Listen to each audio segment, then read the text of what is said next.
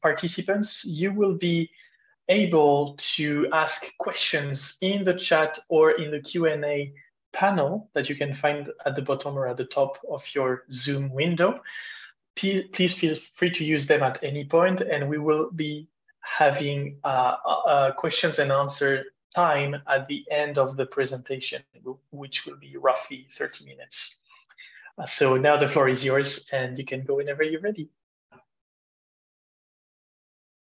Okay, so I will start briefly, like our talk. We decided to mix our presentation all together, so we will alternate during the presentation, and we will speak about actually how it's working in laboratory in astrophysics. That is something that is not really in the common sense, because usually when we think about astrophysics, astronomy, we think about the universe and observing the universe with telescopes and spacecraft. But on the other side, there is a lot of work to do on Earth, as Ulisse was saying, and this work from our side is mostly in the laboratory. So going to the first part of our presentation, I will start like introducing you a little bit what is working in laboratory. So next slide, and we see that imagine that we have space bodies that could be, in this case, an asteroids, and we can observe it with a telescope next, or we can observe next with spacecraft and other like space, space exploration probe, like rover and lander.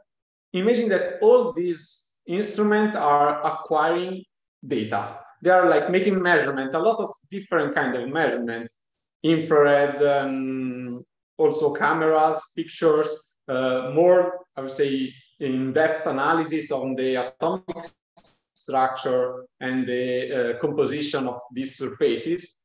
But what we receive on Earth is just the observation. It's not the explanation of what we are observing. So as you can imagine, the real scientific work starts when these observations arrive on Earth, at least for the scientists involved in the project.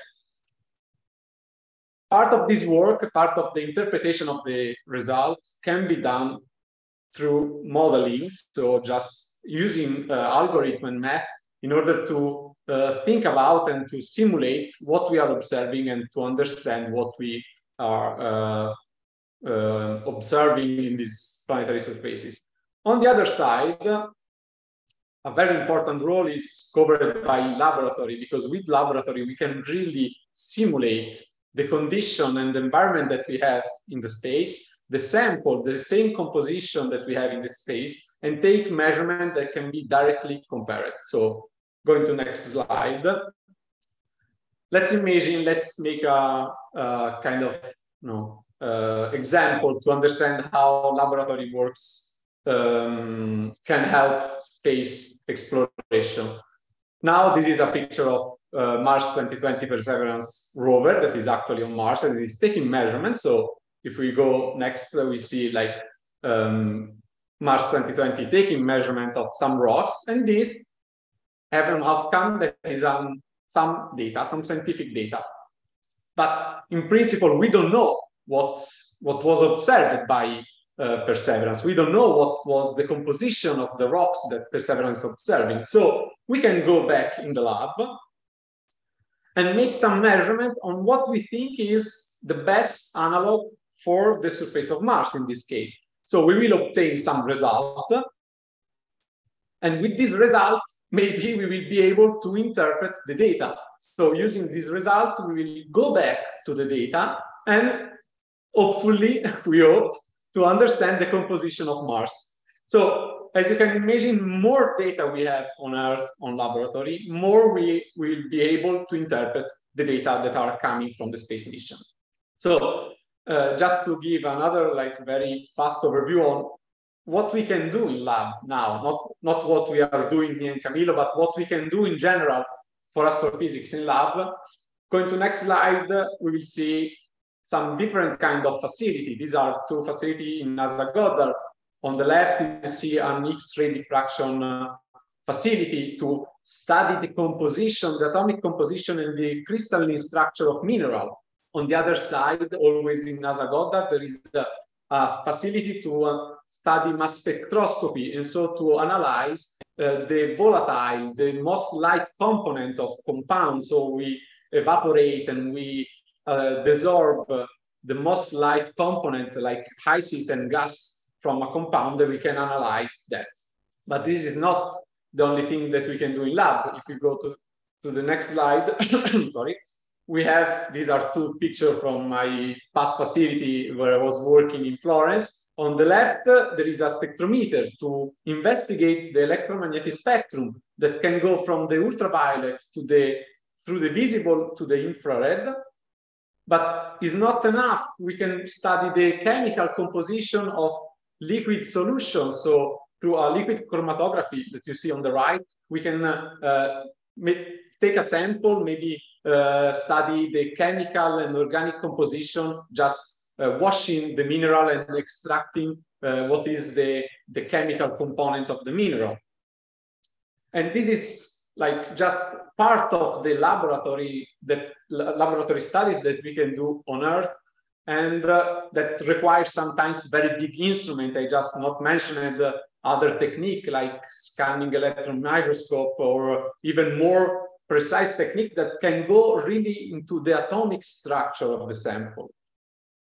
But this is not the end, because if we go to the next slide, what we can do also in laboratory, and let's say in a laboratory close to our planet, on the right, on the left, you see a simulation facility of DLR to simulate the Mars, the planet Mars. So in that little chamber, we can recreate the condition of Mars with the atmosphere and the illumination, and see what happens to mineral molecule and even more evolved like life being like lichens, bacteria, and study the evolution and the survival of these compounds or these living beings on Mars condition. As I say, also we can use kind of laboratory that are not really on the ground of Earth. They are in the space. The International Space Station is an extreme powerful laboratory to understand how the space environments can influence material like mineral and molecule, or even bacteria. What you see in the picture is the exposed facility from ESA. That is I would say an instrument to expose some components to the space, to the radiation of the sun and the empty space.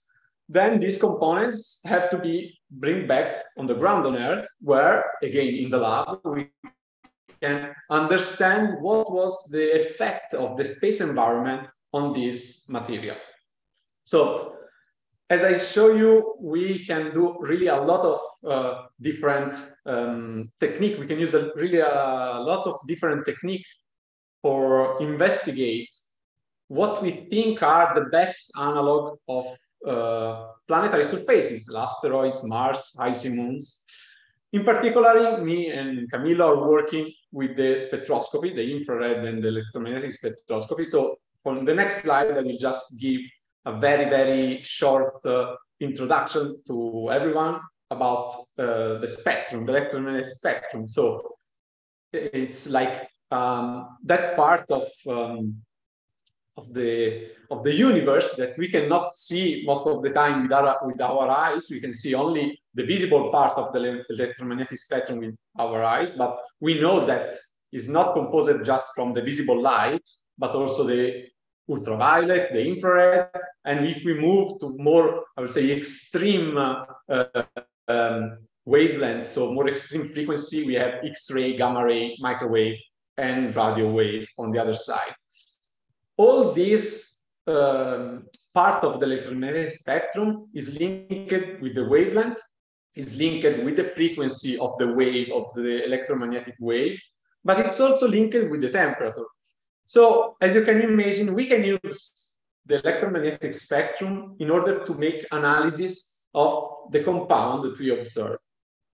So if we go next, we will see how using gamma ray and X-ray spectroscopy, we can go down to the atomic and subatomic structure. So we can investigate the real structure of the matter, so the crystalline structure and the I would say even below the crystalline structure down to inside the atom that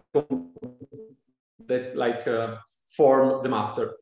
Moving to ultraviolet, visible, and infrared, we can study the solid matter. So something that is more, I would say, close to our perception. So molecules, minerals, the surface of a planet.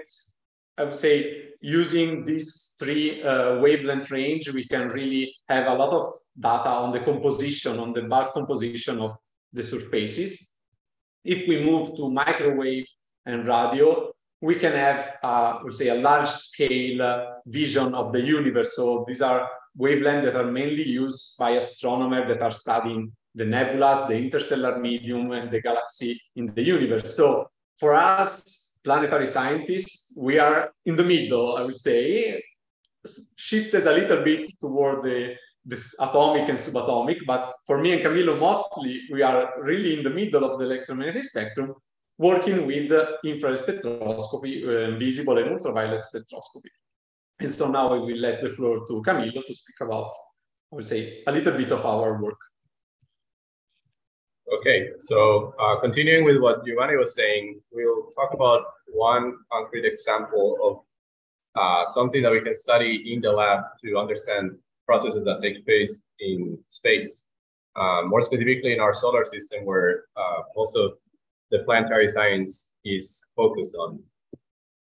So before I go into that, I always like sharing this image because this is kind of the classic perception that everyone has of the solar system.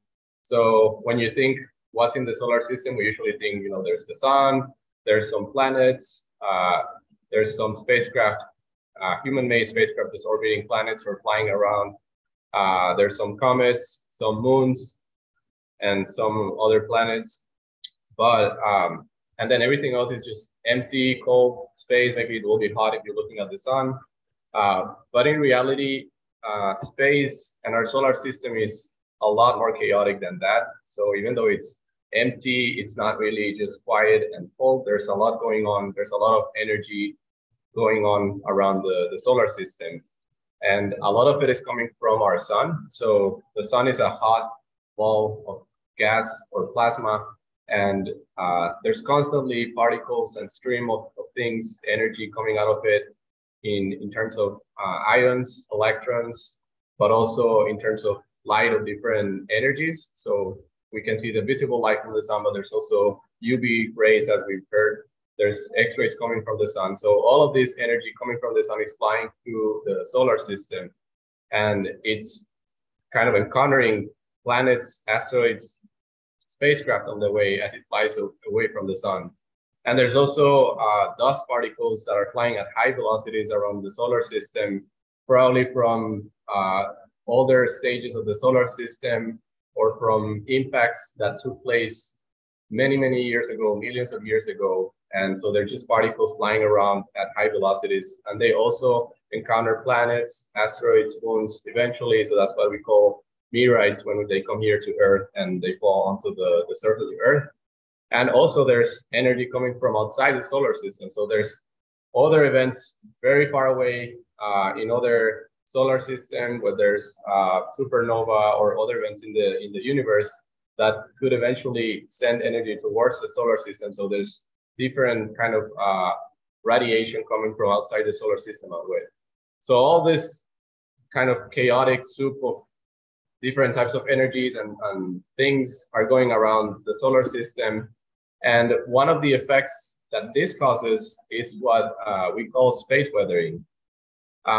So as I was saying, space is filled with different types of particles or different types of energy, and we usually categorize them in two groups. So one is particle, and then the other one is light. So particles tend to be very small, like I was saying, electrons or ions, which are atoms that are ionized. So they're lacking their equilibrium with the electrons, and they're flying through the solar system. And then the micrometeorites, which are these dust particles that are coming from impact events or from earlier stages of the solar system. And there's also light, so just photons of different types of energies. So visible, but also UV, X-rays, and gamma rays, which we focus more because those are the ones that have usually enough energy to create changes on the structure of materials. So one type of bodies that we can find in the solar system is the airless bodies. And these are basically, or mostly, asteroids and moons that lack atmosphere, so a layer of gas surrounding it, and also a magnetic field. So here on Earth, we are very lucky, and that's why we are here, is because we have this nice layer of gas that is protecting us from a lot of this radiation and particles that are flying around in the solar system.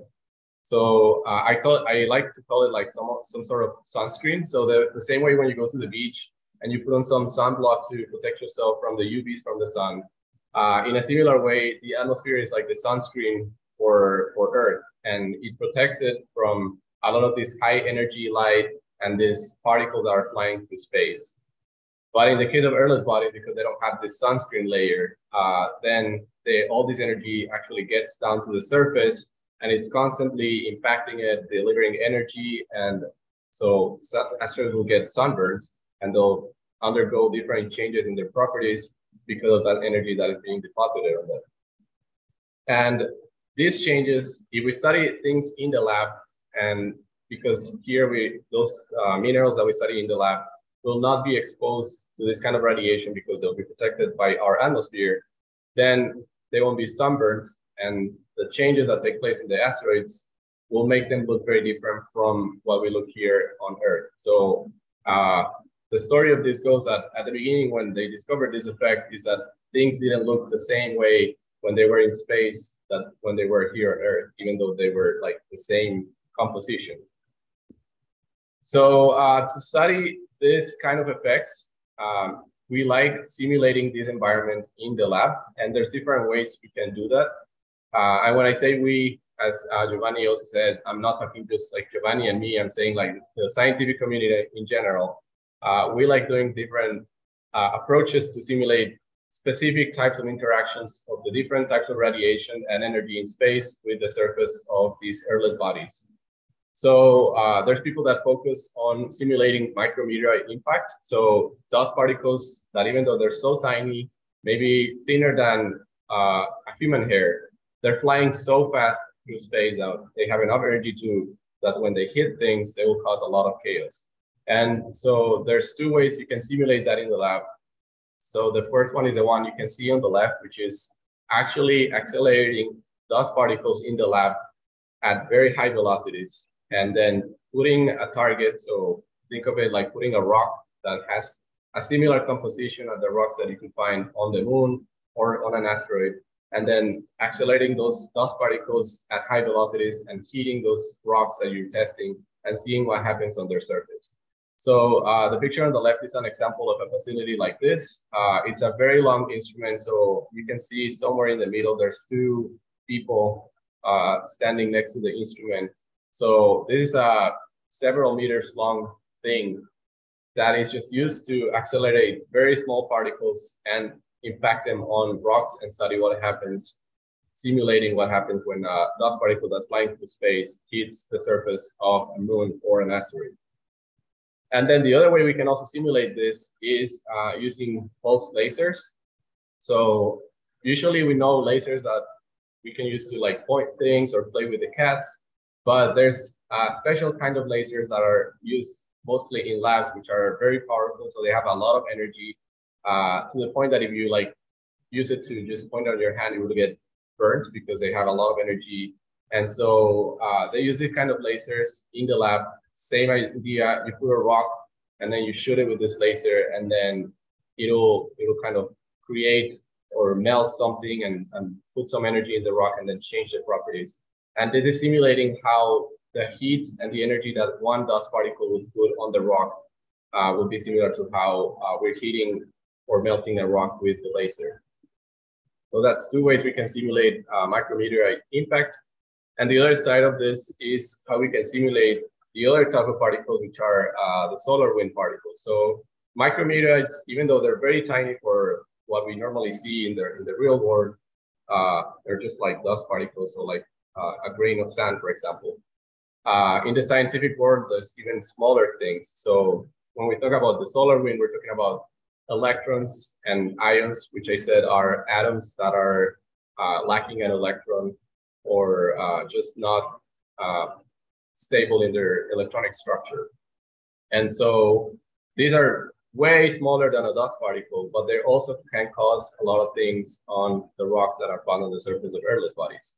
So we can also simulate this in the lab. And for that, we use a setup like this. And we'll see this actually later in the lab tours that we'll do at the end of the presentation.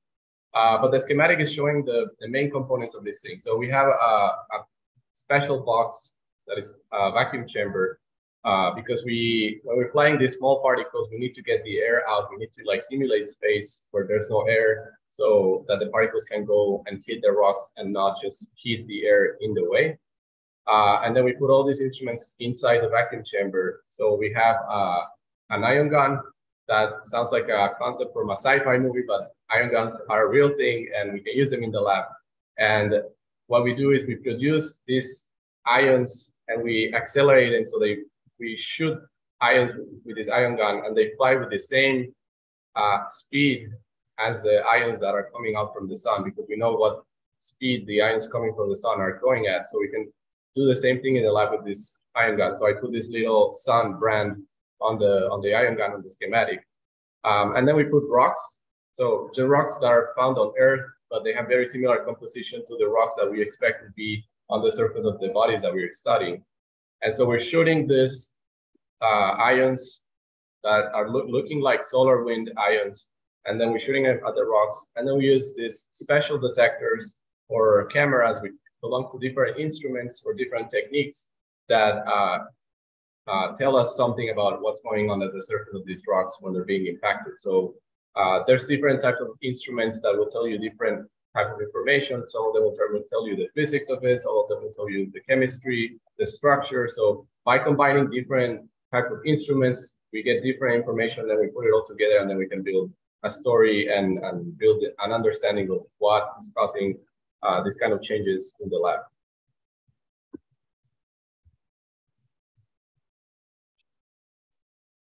Okay, so now going on, we can see what we can do when we are able to simulate a space environment, because of course, like simulating a space environment is not easy, as Camillo showed. So we need to like choose very carefully then what we want to study with this facility that sometimes are really complex and time consuming in like producing results. So usually the radiation experiment and the simulation of like space environment are used to understand on one side the surface of the planets and the meteorites and the asteroids. So as Camille say, how the rocky surface is changed by just the exposure to the space environment.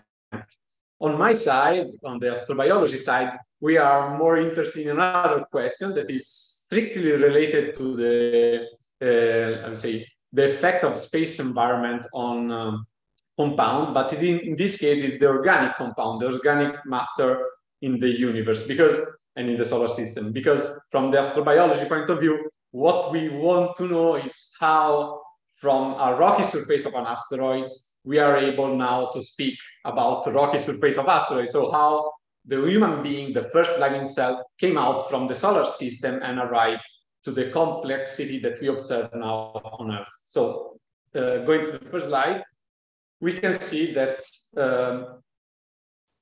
in the solar system, we know that there is a lot of organic matter. We discovered organic matter on Mars, on asteroids and other planets like Ceres that you see on the bottom right corner, in icy moons, in comets. So in small bodies and rocky planets, we observe with a lot of space mission, a lot of time, the presence of organic matter. Moreover, we know that this organic matter is coming back to Earth thanks to the delivery that is made by meteorites and the interstellar planetary dust all this material is coming back, is coming down to Earth, is delivering organics on Earth.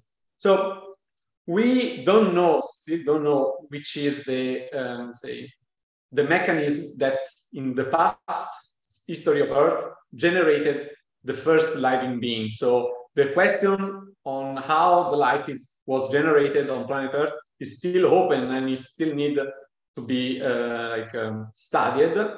This is also why we are like studying so say in depth Mars, because we believe that probably in Mars the same conditions were present for the starting of life, and so if we are able to find a terms of comparison, maybe we will have the answer on the planet Earth. By the way, as you can imagine, like from the organic material, is not strictly forward to have a living being. So from the building blocks of life, we have to find how these building blocks of life can be assembled together in order to create life.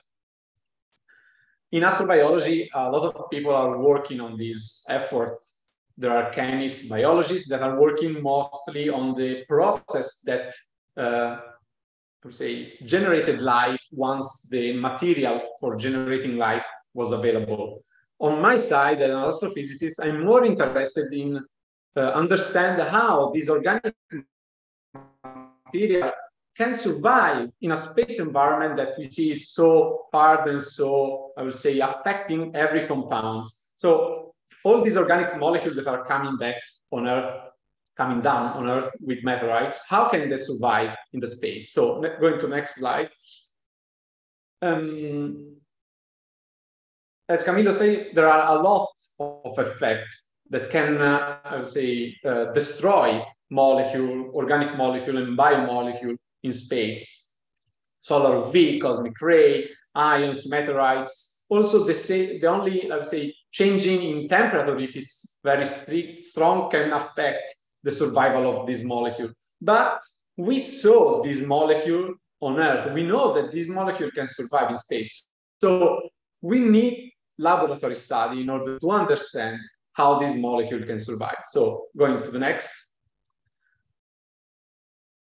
The work of astrobiologists is kind of mix between chemists, physicists, and all the knowledge have to be combined together in order to arrive to the results. So most of my PhD, I was like working in a laboratory that was mostly a chemical laboratory. So I was really mixing organic material with minerals in order to produce samples to be studied in the same facility that Camillo showed to you. So to be radiated with ions, to be radiated with UV, in order to understand how the interaction between minerals and rock can be the key to the survival of this molecule and the arrival on Earth. So let's imagine that we are producing a sample. So we are taking some molecule, we are taking some mineral or some meteorites. We have to clean the mineral from the organic molecule that they can have from the Earth contamination, because we want to mix them with a particular organic. So imagine that you spend like a lot of time washing this mineral and being sure that the mineral is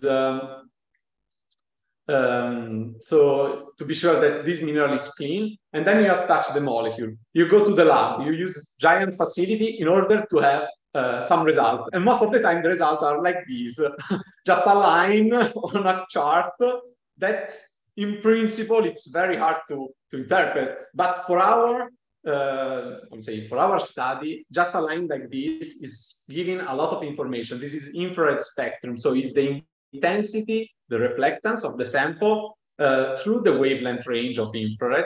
And so if we look at all these features, all these little valley that we call band, we can have information. So going next, I can tell you that all these features are linked with a particular compound in the sample. So as you see, the one at 4 micron is linked with the carbonates, and then there are organics, there is water. So studying how this spectrum is changing during the radiation can give us information on how the material evolved in the universe. But of course, this is a simulation. Can be accurate as much as we want, but it's still a simulation.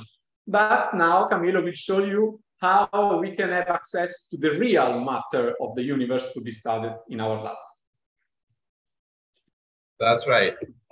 To kind of go through the last topic of our talk would be the other very exciting thing we can do, but also very hard to do in the lab, and is working with real samples from space. So here's a nice picture that actually Giovanni chose, which looks like a shooting star, but it's actually a human-made object that flew very far away in our solar system, did something, and then came back to Earth and brought something back for scientists to study. If anyone has ever heard of Hayabusa 2, we'll talk more about that in a bit. And just to give an overview here of the kind of types of missions that we can do and relating that to the data that we get to understand and then to use lab tools as a support to understand the data. Here's like a general explanation of the type of missions that we can get data from. And this is not obviously a strict diagram because there might be missions that can do very different things, so they'll not necessarily fall there specifically. But for the most part, the type of missions going from left to right, they go from simpler, and I'm just saying simpler because it'll be harder to make something on the right side, but that doesn't mean that it's easy to do something that is on the left side. But for the most part, it's simpler to build an observatory here on Earth because we can, we have all the tools that we can use. If we make a mistake, maybe we can fix it very easily. We have people working there, so it's very easy. And then maybe it's sort of still simple to put maybe a telescope orbiting around Earth, because like even if it goes wrong, like with Hubble, it was still possible to send a ship up to orbit Earth and then fix something. So still relatively simple. Then the next type of mission is a flyby. So that's just a probe or a satellite or spacecraft that is just flying through space. There's a planet or a body, an asteroid, and it just flies through, but it gets close enough that we can maybe get a picture or get some information closer to the planet, but it's just like one flyby. So it just flies by the body and then leaves it. So it's only like a short window where you can get all this data and then it's gone. So as you get closer on the bottom side, because you're getting closer, your cameras can get more information. So you're starting to get smaller and smaller resolution of the data that you're getting. Then going next is an orbiter. So it's just a spacecraft that not only flies by the body that you want to study, but actually stays around orbiting. So you have plenty of time to take pictures, take data. You can stay orbiting for years on a planet and take data for years from that. And so you get a lot of nice different data from that. Then going on in complexity and cost is when you actually land on that body. So we've heard a lot of the rovers that are on Mars, but there's different bodies on space that we visited and landed things on to study on site what's going on. So obviously you get so close, you're on the surface, so you can see things very close. So you're starting to see smaller details from the surface of these bodies or from their atmosphere or whatever you're studying.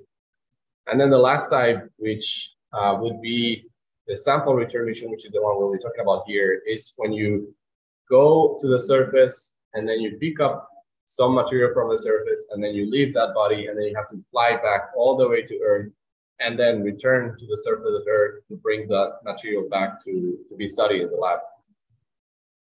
So here I have a collection of a very special and unique set of space bodies from our solar system.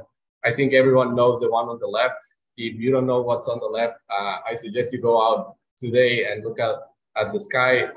It's the moon, obviously, but then I think the other three are not so famous. And I like to set them up like this because they're just happy that humans have visited them because these are very special asteroids. So there's 3 asteroids, Ryugu, Bennu, and Itokawa.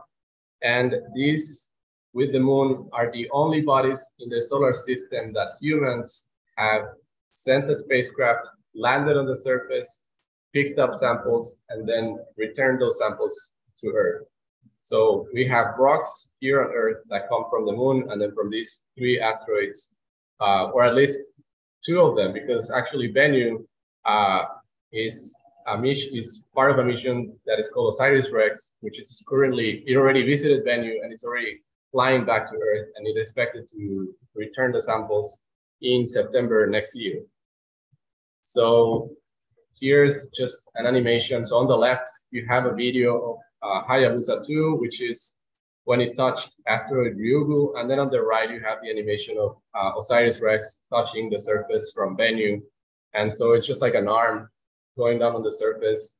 It shoots a projectile so that it causes rocks to fly off the surface, and then some of those rocks go into a capsule, and then it captures it, and then it immediately leaves the surface and hopefully bring those back safely to Earth. And so obviously that's a very nice scenario because you actually have the samples in the lab, so you can study them very, very closely and use all these nice techniques that we have in the labs here that are very hard to put in a space body otherwise. Like we have very nice types of microscope and spectrometers on the lab that are just not very feasible to put on a spacecraft and send to space. So we only get to use those techniques when we have those samples brought back to Earth. So just giving a quick example of what we can learn from these samples when we bring them to Earth and when we study them in the lab. So on the left, we have what we call the reflectance spectra of samples from the moon collected by the Apollo missions back in the 60s and 70s. And it's just showing how it was, how studying, for example, the soil of the moon, which is just like the dust that is covering the surface of the moon, versus rocks that were collected under the surface of the moon look very different, even though they have the same composition, and how studying those kind of things actually led to discovering effects that take place in space. And then on the center, we have one image from a technique that is called tunneling electron microscopy, or TEM, which is one of the techniques that gives us the best spatial resolution that we can achieve. So we can look at very, very, very, very small things. So if you look at the bar at the bottom left of the center image, it says 50 nm, 50 nanometers. That is very, very, very small. And so you're looking at a very thin fraction of this little rock that they brought from an asteroid. And you can see detail that you will not be able to see with an observatory on Earth or a flyby mission or an orbiter. You have to have those samples in the lab. So that information, we can only learn it here with the techniques that we currently have. And then just to show you an example of how valuable these samples are. So if you see that's on the picture on the right, at the center, there's like a black rock. These are the type of samples that we get. I put a euro coin there so you can compare kind of the size of these rocks. They're very tiny, but for people that study these kind of things, this is amazing. This is a lot of material, and you can get a lot of information with that. And because there are scientists working with so many different types of instruments, we can use different techniques to get different information from these things, and then we together can build a collective understanding of what's going on by combining these different techniques. So now we're moving on to the lab tour.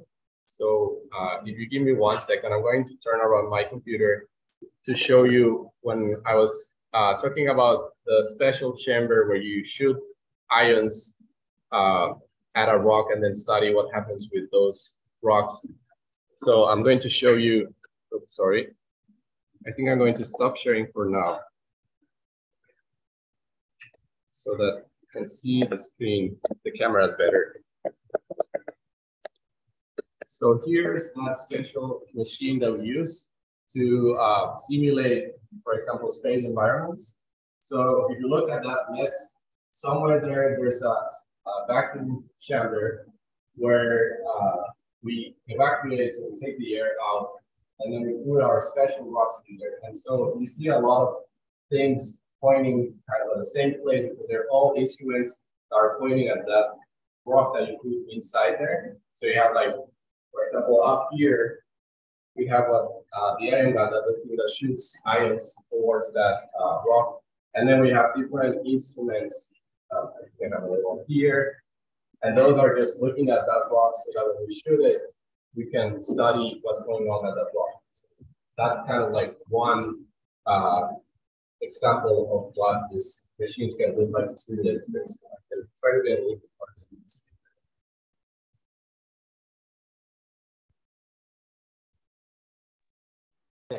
Just to very conclude our presentation, in order to understand what we can put inside this very huge instrument, I will show you, and let me say, change a bit. So I will just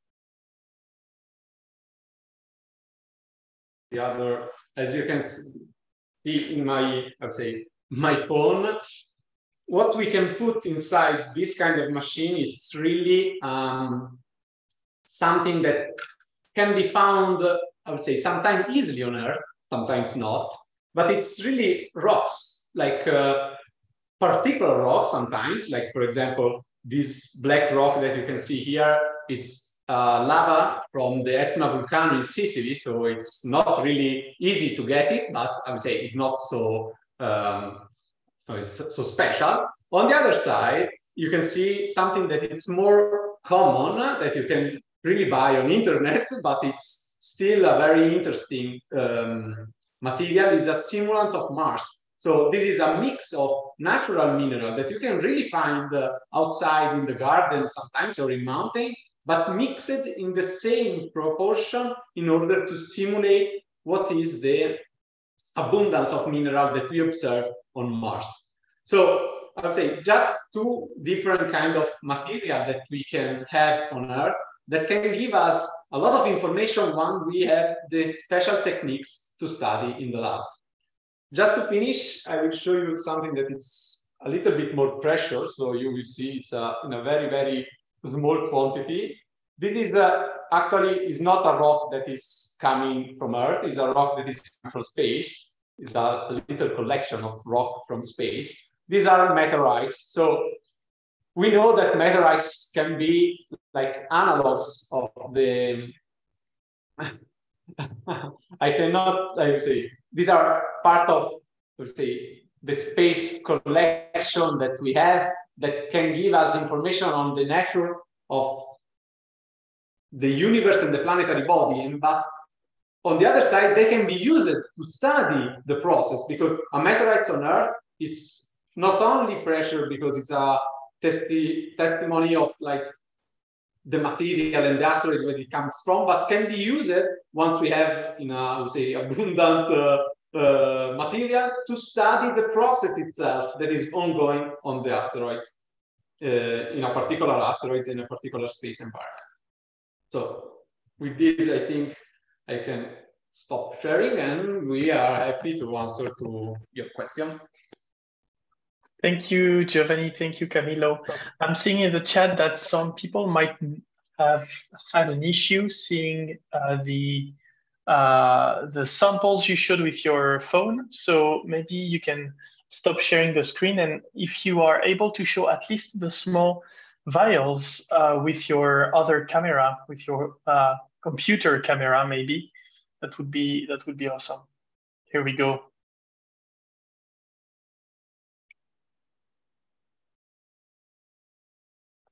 You're on mute. You're on mute.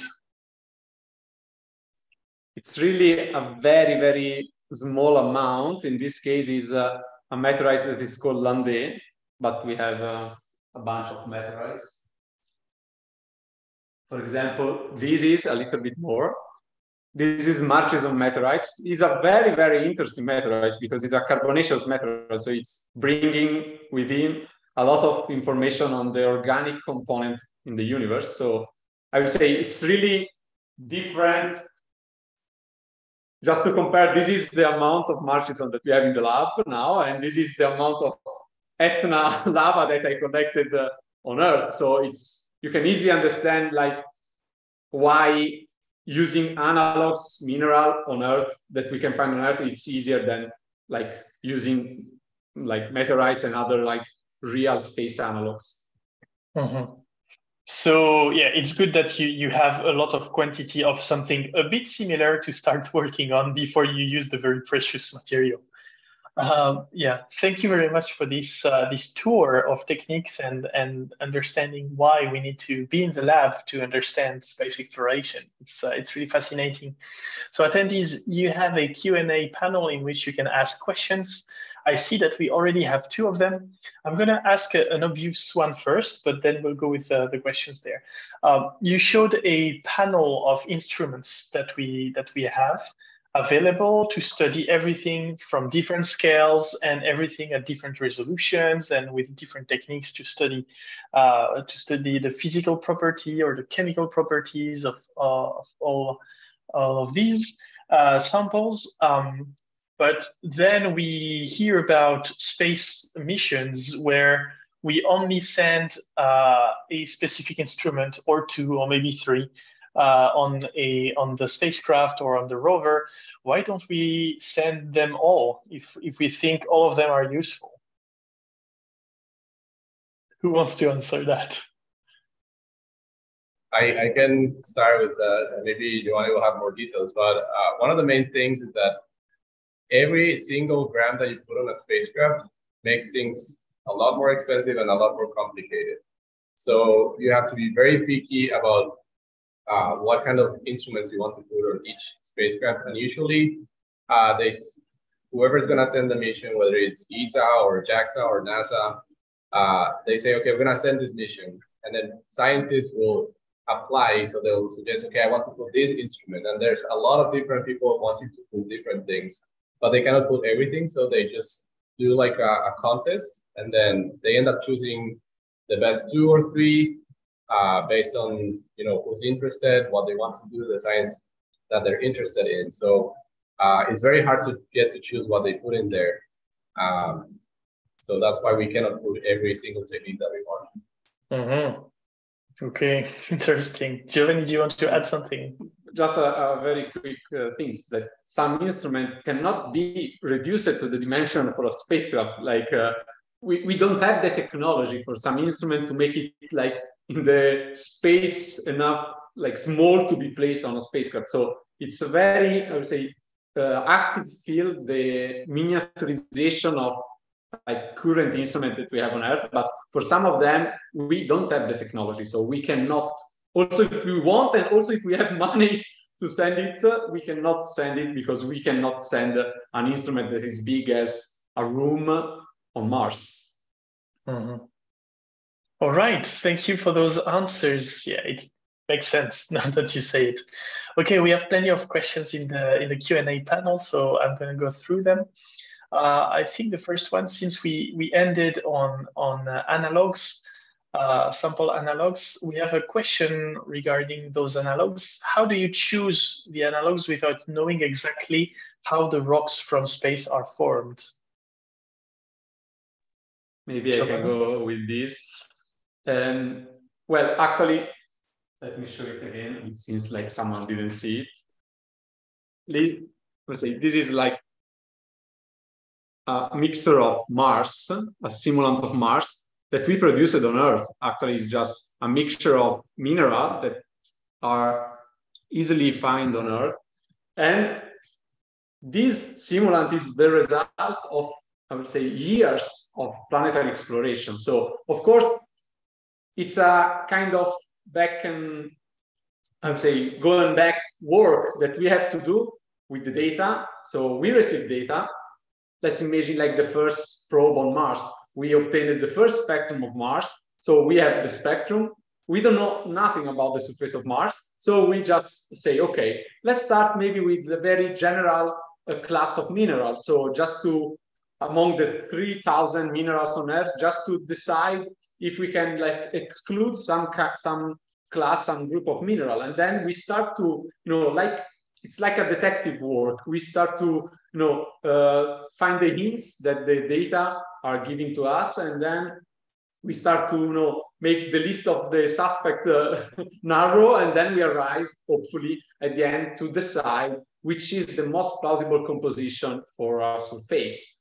On the other side, we have also some help, because like when we have on Earth also a little amount of meteorites like these, we can study the composition of these. And so we have an idea of what is the composition of asteroids. Of course, not all the asteroids are the same, but this will help us in order to choose the possible composition for other asteroids and to interpret the data from other asteroids that are not, for example, carbonaceous, like in this case. Mm-hmm. All right. Thanks. Camilo, do you want to add something to this answer? I was just going to add that this is still an ongoing thing. So that doesn't mean that we know what everything is made of. Like, we don't know for certain what every planet has in every part of their surface. So it's an ongoing thing. We're constantly furthering our understanding. And so we look at things, we compare them in the lab, and then we're slowly building that understanding of what we can find on the different models. Mm-hmm. All right.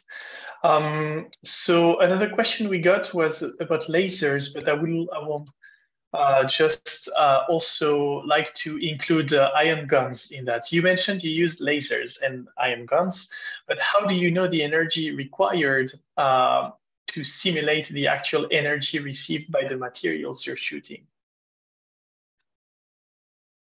Okay, this is for your...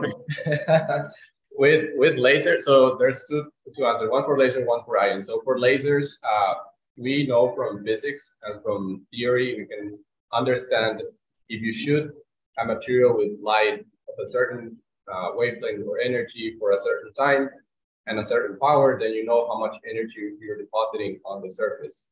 And you can also, with theory and with the equation, you can also study, if I have a particle of this size flying at this velocity, how much kinetic energy that has, or how much energy am I depositing into this. So I can equate those two things, and then I can choose the energy of the laser to make it match the energy of a particle that is impacting a surface. And we also can know like the temperature that the sample gets if it gets hit with a particle, so we can match the temperature that we're putting with the laser on the target material. With ions, we have actual data. So we have satellites orbiting Earth, and we can collect actual particles from the sun. So there's a nice website that tells you real time what's the ions energy and speed and like all this information from the solar wind that is getting to Earth. So we can measure that information in space, and then we can use that in the lab to reproduce those conditions here. Okay, excellent. Giovanni, do you want to add anything before we move to the next question? Okay, you're here. I think Camilo. Okay. All right. So the next question is also about the samples that you study. Are they destroyed after you study them? Does the machine, the instrument you use, break the rock? Giovanni, do you want to go first? Yeah, I would say it depends. I would say if we are simulating a space environment, the sample are not destroyed sometimes, but of course they are altered. So they are not anymore the sample that we have at the beginning of the experiment.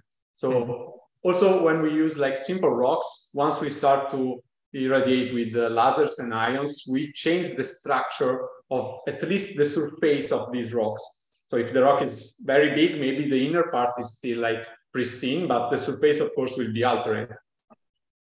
I would say we don't have probably like lasers that are enough powerful to break the rock, but of course we can really alter the surface, changing not only like the physical properties, but also the look like, how the rocks look like. So maybe we can just really burn rocks and like change the surface.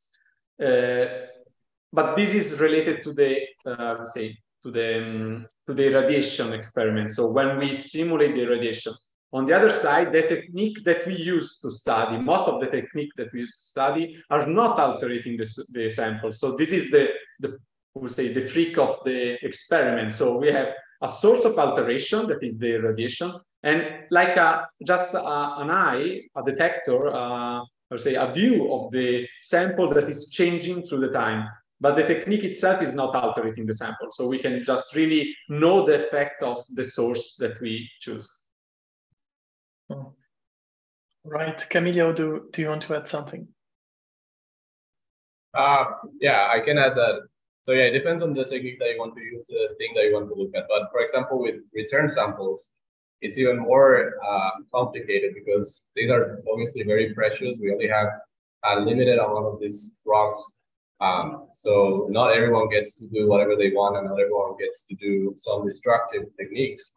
So usually what they do is that they start with the techniques that do not alter it, and then they start going to maybe techniques that like change a little bit, and then end with techniques that just have a rock and then turn it into powder to study the strength of the grain of the rock. So yeah, it depends what you want to do, and also who else wants to study that, because you don't want to destroy something that a lot of other people will get precious information from that. Mm-hmm. All right, and this makes me think that there is something else with that, right? It's that when we bring back samples on Earth, we have possible contaminations of the sample, right? Because we are surrounded, and even like if you are working in a lab where you have a simulant, and then for some reason there is a bit of that simulant in the air and it deposits on your sample, then you get everything messed up, right? So how do you avoid this kind of contamination?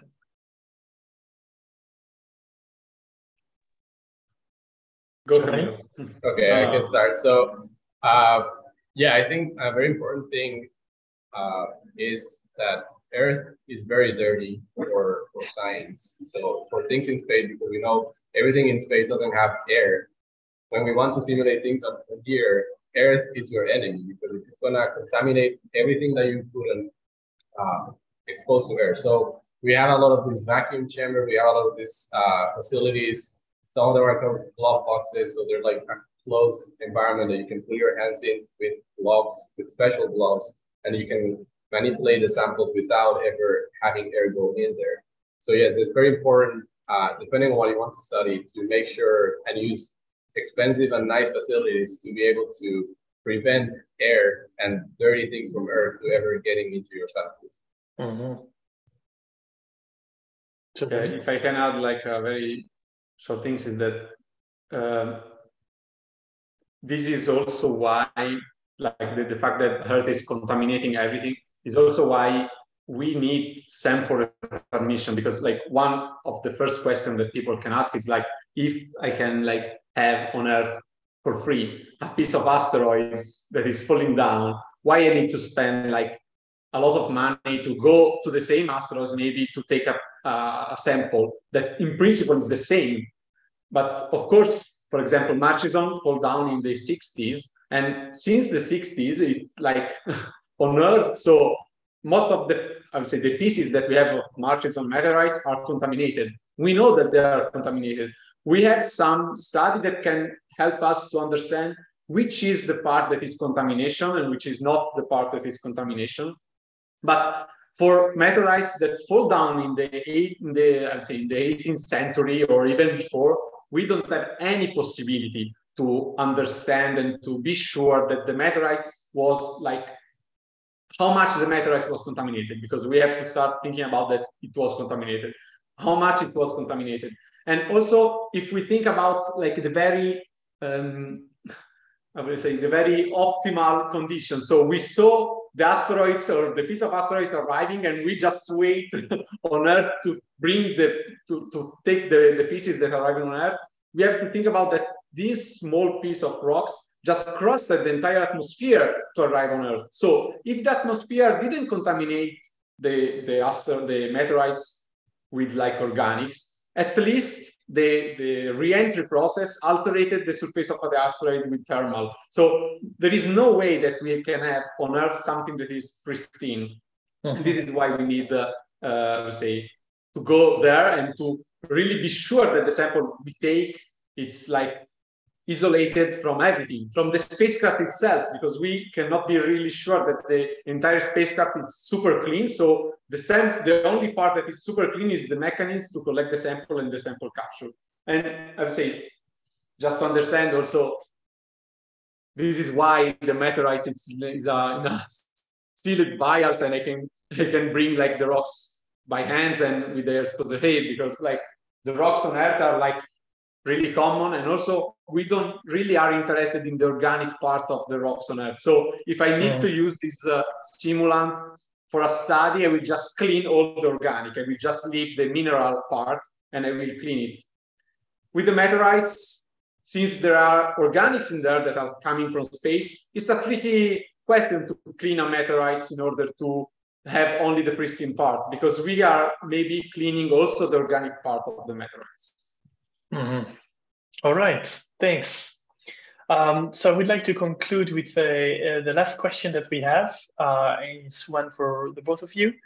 The question is, how did you decide to become a planetary scientist? Who wants to go first? Camilo? I can go first. I think it's a kind of a mix between passion and opportunity. So I think since I was a kid, I always was, passionate about space. I loved science fiction movies. I loved looking at, reading books and watching movies about space, learning about the missions that the different agencies around the world were doing. And then I was also passionate about science. So I was, following a path, studying something in the university and then going to grad school to become a scientist. But it's also a mix of opportunity because eventually I met someone that had the project that I could join to go into that field of planetary science. So it was a mix of passion and chance. All right, thanks. Giovanni? Okay, since I'm a little bit older, let me make me a joke, because planetary scientist is the closest things to sci-fi that we have on Earth, actually, because we are working with spacecraft and like space sample. But I would say, apart from the joke,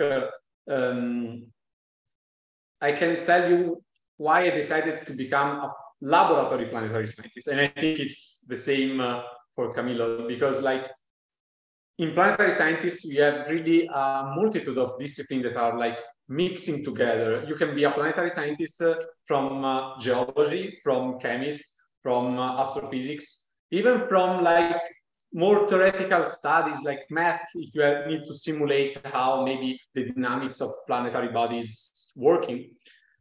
For me, like working in lab, it's really giving me the opportunity to touch, at least like in the with all the precaution, but to touch the sample. I really feel that I'm part of the science, because it's not really just numbers on my computer. At the end, they will become numbers of my computer when I have to make the analysis. But it starts with me in the lab, really creating and assembling an instrument to perform something that it's real. It's a part of the real world, and we stay in the world, because also like the sample that we radiate, it's something that we made, and it will change the knowledge that we have of space and solar system. Thank you, both of you. I think it will be time to go. I just want to let you know that in the chat, we have people telling us that it was an amazing webinar and that you are a great inspiration for the next generation. So thank you for your time, Giovanni and Camilo, for being here today, showing us the lab too. That was amazing. People in the chat, you will be receiving an email to participate in the feedback to help us improve. Camilo, if you could share just the slides so that everyone gets a chance to see also on the live stream and the recordings. Yes, so you can use that link to tell us more about what you thought and help us improve. And with all of that, I want to thank you all again for attending this webinar. And thank you to our speakers for being with us today. I wish you all the great rest of your day and take care. Bye-bye. Bye. Bye-bye.